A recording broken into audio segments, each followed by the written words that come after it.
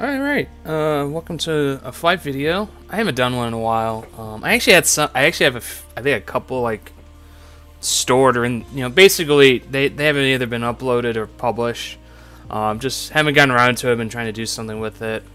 Before I kind of go into what this video is going to be about, I just want to say that I'm doing these videos just for fun. One, I really like this game, but B, I think it's also kind of fun to kind of record. Just to see, in case you see something really cool during a flight.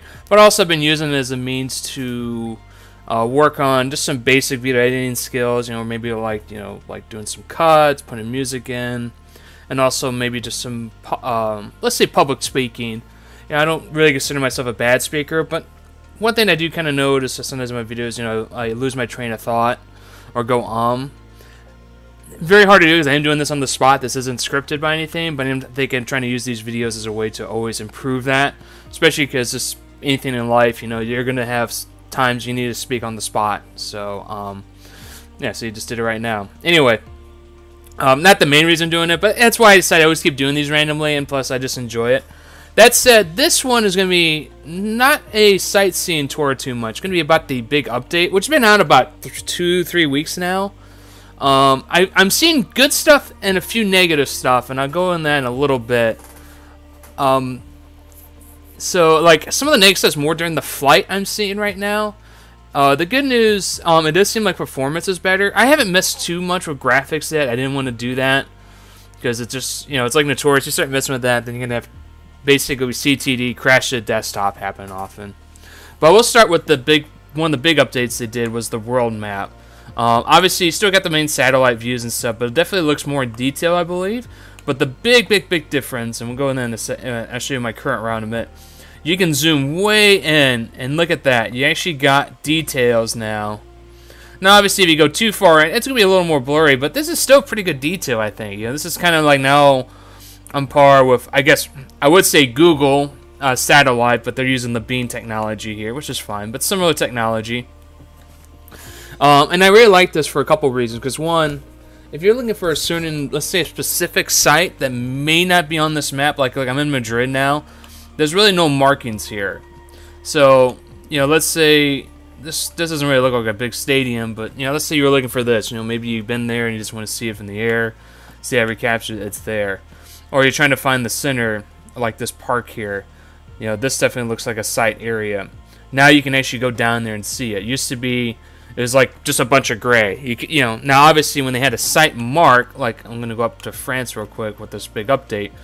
Then it was a little easier to find stuff. It's like, okay, they'll at least mark it here. I can mark, I can put a destination on here. Like I can find it, But now you can like zoom in, even get a sense. Like, okay, this is the Luxembourg Palace. What does that kind of look like from here? It's like, okay, that looks kind of interesting. Or let's see here. Obviously the Eiffel Tower. And granted, this is satellite, so you always got to remember it's always going to have some awkward, like if you look at any satellite, you're obviously looking straight down, so you may think this looks a little awkward here, but that's how it's going to look on Google Maps or anything. One other thing they seem to change, it used to be just this, like Paris, like a dot. It looks like now they put the city logo on here to distinguish it from a, let's say a site of interest, which I think is a nice change. Again, I love the satellite view, and plus it gives you a better sense of the scope of a region. Like, look how big this is. And this is Paris. It's I want to say it's the second largest city in Europe behind London. I remember Charles de Gaulle's a little ways out there, and you kind of get a sense of that scope, between the, let's say, Central Paris and Charles de Gaulle now, seeing how much there is in between. Because in the past, it's just gray, so you may think, well, maybe it's more countryside, and you realize it's not.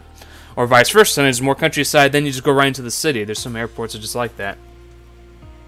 So this is probably one of the biggest changes they did, and I love it. It's very useful, very helpful to figure stuff out now, especially when you start these routes.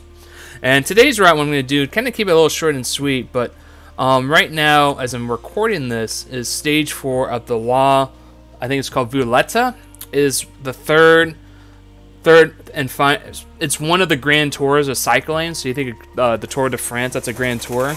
There's actually 3 of them. There's one in Italy, then the Tour de France, and now the one in Spain, which is the third one, and that's currently going on right now in Spain. And I decided to kind of do a rough kind of straight line of the current route today. So it says about 72. Oh, no, never mind. Don't ignore that. It's about a 17-minute flight, so it's not short, but they're basically biking from here to here today. And basically in about 3.5 to 5 hours, I'm going to say roughly, depending when the TV's, that's my estimation when the TV started like half, like partially through the race.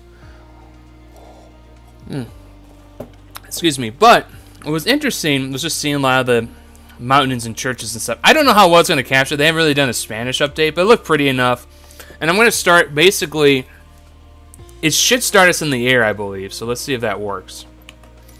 Yeah, but I was thinking we can fly that. And I'm going to go through some of the updates in the interface stuff I'm having some concerns or issues with that I've been seeing some other people report as well. Again, I'm not an influencer, so I don't expect them to listen to me to change it by any means. But just show like some flaws, I think, because I think it's something. One thing I give the whole Microsoft this developer team credit for, they do listen to feedback, and they have made a lot of changes, like we see with this big update. And this update came roughly about a year out from the release, on top of the world updates they're doing. One big thing: loading times have improved drastically. As you saw, that was very quick. It used to be you'd be sitting there for like. Well, it depends on the plane. Like the CRJ planes take a while. Yeah, sorry about that. I forgot to plug this in. Yeah, keep default. Oh, real quick. Yeah, they also changed this as well. They have like stuff like activities in here now. Yeah, this is a bunch of obviously got the landing challenges. I don't know why it says 0%. I did this a while ago, but they did a lot more discovery flights. I did one like Mount Fuji. What it is, you just kind of start in a plane, just fly around an area. That is Bora Bora. I've actually flown there before. Oh, sorry, flown there in this game. I haven't flown there in reality. That'd be really cool, but anyway, so it's kind of neat. They're kind of doing that, help you discover different parts of the world and stuff. Outside just your own curiosity. Yeah, I forgot to let me go over this one more. Yeah, the bush trips, and a lot of people have been doing that. So, I need to give that a try. I haven't tried that. I've always liked just doing my own thing, but I will say it's nice that they're really devoting a lot of time doing these challenges and just bush trips and discovery flights. Just really, just give you a lot of options on what to do in this game in terms of just exploring the world. Anyway, let's get back into so the first issue, which is already happening. This never. So this, you go this used to be that would disappear. This little thing here should disappear. It doesn't anymore. And apparently that's an issue that others have experienced as well. And it's kind of frustrating because, like, because I show you why. I'm gonna go briefly into Showcase. See, it's still there. Now let's say we do this. Yeah, because Showcase, you're taking screenshots. And the whole point of the Showcase camera is you get rid of the whole UI, and now it won't fully go away. As long as that's there, then the UI has stayed. But then at times it does want to disappear, but it's very inconsistent. Like, it only seems like we're in the menus, not like in the open world, and I don't get why. It's very frustrating. Anyway, let's get back to the cockpit. That's gonna be the next thing. Actually, no, let's do external. One thing I did see, now granted, I think because the plane wasn't updated, the CRJ had a really weird interface. It's completely different from this. I don't know what happened there, but it might be better now that I've updated it. But anyway, so this hasn't changed much at all, which I think it's good, or as it is. Before I go back in the cockpit, just want to show you, this is kind of, we're kind of in central Spain right now, a little northeast of, I was going to say Madrid. That's it. Sorry, Madrid. And when I've been kind of watching this race, it's kind of hilly, but not mountainous. Like, when I was watching the race yesterday, they actually had to finish, I want to say top of the mountain. They had a huge climb towards the end, and it was, like, brutal. You just saw, like a kilometer was about 2 miles, and it was taking them, like, at least a good couple minutes to get through, like, 1 kilometer. And I'm like, when these guys are on a flat area, bike about 20 to 30 miles an hour. So you can just really translate just how much they're struggling to get up that mountain. But here I thought it was kind of cool, especially because I've been flying over a lot of like little valleys and churches and stuff during the aerial coverage. I don't know how much we'll see because they haven't really done like a major Spain update where they kind of like recreate a lot of these churches or old castles, but there's a lot of stuff they're showing, like salt mines, been there since like the Roman Empire and stuff. Actually, that kind of looks like some of the salt field, like salt areas they used to mine and stuff. Yeah, but anyway, they're talking about the salt, like for example, they'll water it and then kind of put it on the sun to dry it and basically turn into salt that could be consumed and stuff, and let the sun kind of like the heat evaporate and stuff. Pretty cool stuff, honestly. So I thought it might be kind of cool to do this. Definitely a more arid region. And it was always hard to tell when I was watching the race if maybe they had a drought and stuff. But looking at the satellite imagery they've recreated, it's pretty brown. So I think it's just a very arid part of the country, which won't surprise me too much. It's definitely a drier country compared to, let's say, like France or especially the UK, where it's a lot, wetter and more green. Anyway, the next thing I did want to go over in this update is in the cockpit. So there's good and bad. So the good, so now with the controller, and for the record, I use an Xbox controller. It does this little cursor now to understand where you're looking. I'm not against it, but I did think it was maybe a little unnecessary. Main reason, I guess, is the thing. They did this update, I'm guessing, along with the Xbox and, like, the console version. So this makes more sense on console because they don't have a keyboard and mouse. I do. See, I can do this. Now, you can say maybe it's a little cheap, or, for the, maybe, I guess, they're trying to make it universal, which is fair. Now the good news, now this dot's been disappearing, but for a while it wasn't. Like until this flight, I'm joking you not, there was a bug I was having, and I don't know why. This would never go away. Like, I'll stop moving the camera and it was staying there. It was really frustrating, but I think now it's a little better, it looks like. But anyway, as long as it does that, it's a lot better. For a while I was having issues where it wasn't. I read some other people were having the same issue as well. But I think also more so with the VR element, and that was made much like with the controller. Now that said, I do think if you hover over something, it doesn't go away. Okay, no. Let's see what happens to do this. Okay, it's actually working better now, so I get that. So, but this is another big thing. Let's go over this, as I've been saying. And I'm glad they're actually showing, like, what the screens mean now, which I think is good. Now it says press. Yeah, that's kind of cool. Jerk the point and scare everyone. Yeah, but yeah, so... Huh. Now there it goes, yeah. I had a little bug there. I was moving the camera with the controller, but it wasn't recognizing that it was in here. Yeah, but see, they added all this. Very well done, though. This is another good part of the update.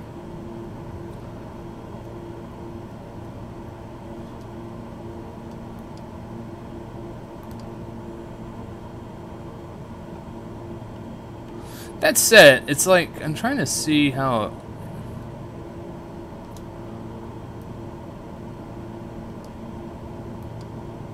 Yeah.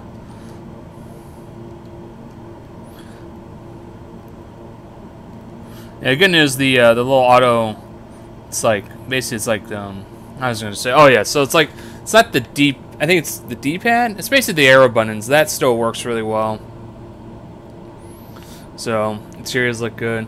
Yeah, so I guess it looks like, I don't know what it is, but it looks like the circle dot issue is finally, it was just getting on my nerves where it was like, just trying to enjoy the flight from the cockpit, and the big dot was just right there in the middle constantly.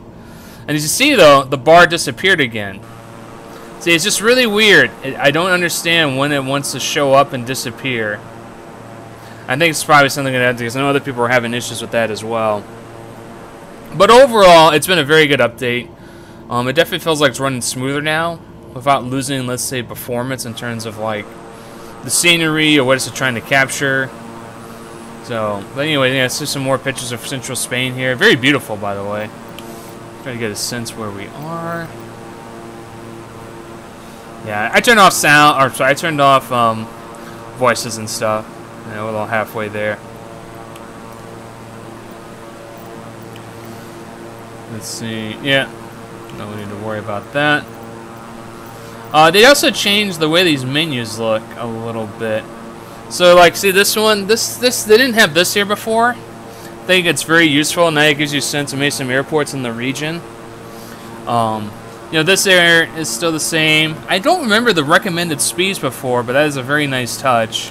If it wasn't there before, that's the same. You know, this is the same. You can't tell it's a little different, just the way it's kind of laid out almost in a way. I feel like when they've done the changes. You got the checklist. No need to worry about that. You know, this has been very useful. They just changed the controls a little bit. Yeah, I can pause it with that, but for some reason I can't unpause with that button, so it's really weird. So I did that, but see, I'm pressing the same button. You just have to take my word. It won't, like, unpause. And it doesn't even show it here. It's like the only way to do is hit escape. That's a weird thing. I don't know why. It used to work. I don't know why they changed it. I get maybe they repurposed this button for something, but they didn't. It does nothing. You know, I mean, here's the load, save, restart. You know, they made the controllers here, but it's like here they forgot to change this, it seems like, or at least to recognize that input. So that's like a little bug there. Not a big concern, but kind of annoying nonetheless. Yeah, so there's one of the towns here. They've been going through several towns in this race as I've been watching it. So that might be one of the towns they actually went to, like the bike race, I mean. But I say I do like having the mouse, because then I can do that, scroll in and out. But yeah, you see, I keep, like, you know, messing with stuff. Haven't really seen a drop in performance. I mean, there's might have been a little slight drop in frame rates at times. We do got live weather. It is sunny there, but let's just mess with this a little bit. So yeah, a little gap there, but not too bad. Sorry, by gap I mean like a drop, I should say. A little drop in frames, but not too bad. Now let's try rain. Okay. It dropped, but not too bad. You know, let's get back to live, and then we go back to live. Yeah. As I said, not surprising there's a drop or like a change there. But overall, really, it's handling a lot better now, and it's very impressive. I know some people watch, if anyone's watched some of my previous videos, sometimes they had like a frame drop or a frame rate drop, or sometimes be like a slight pause. Like it's like almost like too much, like a memory overload. Like I was trying to figure out to get everything back up to speed for the you know, for the presentation basically. And obviously, yeah, custom 2-bar. So map again. So, but yeah, anyway, yeah, so it's kind of more of the hillier part of the route today. I've been seeing on the pit images when they do the overview, or sorry, overhead shots. You know, they do like a lot of, they have helicopters basically and drones that follow these racers all day during their race days. So it's kind of cool when they do a lot of these big aerial shots with churches and mountains and stuff. It's really gorgeous, honestly. You know, when you watch these races, it kind of makes you want to go see these, you know, regions, especially as they go to like remote parts. You know, it isn't just like city. You know, they go through a lot of countryside, small towns and stuff, and it's just really cool, especially when they go through like a city portion where there's usually like a lot of you know, like a lot of fans there, like, you know, banging on the oh, it's kind of weird. It's like those metal gates you see, you know, at events, but they put like logos and stuff over, and people are like banging on them, you know, kind of like a big drum set. It's kind of cool, honestly. So, but anyway, I'm probably going to wrap this video up soon. I didn't want to, yeah, I didn't have too much to say. It's more about the update. It looks like one issue at least has gone away from me. It was this. Actually, let's try it now. Let's see if it's going. Okay, so it is going away. It wasn't doing that for me yesterday, or last couple of times I was using this. It was really frustrating. Hopefully it stays that way. I did do a bunch more updates with the world and stuff, so maybe it's something tied to the world update. Again, really hard to say. Or maybe it's because it was in the Airbus A320. There's a lot more equipment there, so maybe just the way it was viewing, looking at it, maybe it was constantly hitting like an instrument when it shouldn't. Again, I'm just speculating. It's working a lot better in this plane here than it did in that plane. So in the Airbus A320, the CRJ wasn't updated, so I need to mess with that later on. But overall, yeah, it seems to be a lot better. Yeah, otherwise, the only complaint is this seems so random when it wants to go away. Hopefully that kind of, when you do like a small patch and stuff, that gets fixed. Yeah, because, you know, otherwise it's going to make taking screenshots a little harder, because I don't want that in there. I don't want that in there when I do the screenshots and showcase. I really don't.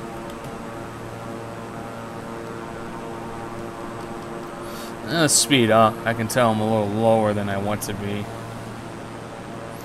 Again, I'm still playing on medium. You know, I'll mess with this at times. I don't want to press my luck with the game. You know, it's a lot that goes on in any given moment. But it still looks really good on medium in my view. Obviously, though, can't compete. If you can get if you can pull off ultra without losing so much performance, I mean, you can't beat that. That's just it's breathtaking, honestly. Yeah, I'm going through a wooden little forest here now. You can even tell, I don't know what it is, but it seems like they even made the forest a little brown and indicates a more arid area, which I think is really cool. So, alright. I think I'll just wrap it up here in a few minutes. I'm enjoying seeing the windmills here.